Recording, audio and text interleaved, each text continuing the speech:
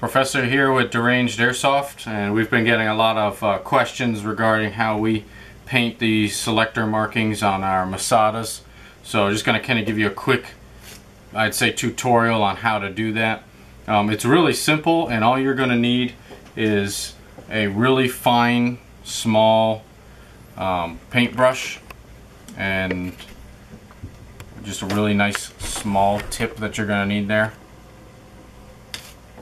You'll also need, what we use is acrylic paint, and you can get this acrylic paint at any Joann's Fabrics, even like Ace Hardware sometimes carries this stuff, Hobby Lobby, this type of acrylic paint.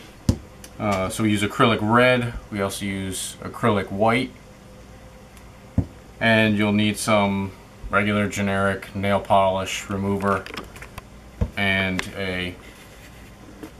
just a little, paper towel to do this. Alright, so the first thing we do with ours is we make sure that we clean off these selectors when they're blank. This one's already been painted, obviously, but when it's blank, all I do is I take a little bit of the nail polish remover, stick it on the paper towel, and I make sure I really rub in and clean out all of these areas really nice, just to get it all down nice and clean so the paint will stick well.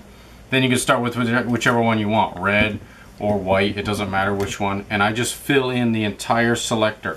And I don't really care if I get out of the selector area as long as it's nice and even and painted in that spot. And you can see on the other side too. Okay, because all I want is I want to make sure that this is all filled in, because this is indented. Once it's completely dry, all I'm going to do is I'm going to take my nail polish remover again, put a little bit on the paper towel, and then I'm just gently going to wipe over whatever is there. Do not push really hard in here, because you don't want that paper towel to actually go down into these recessed areas.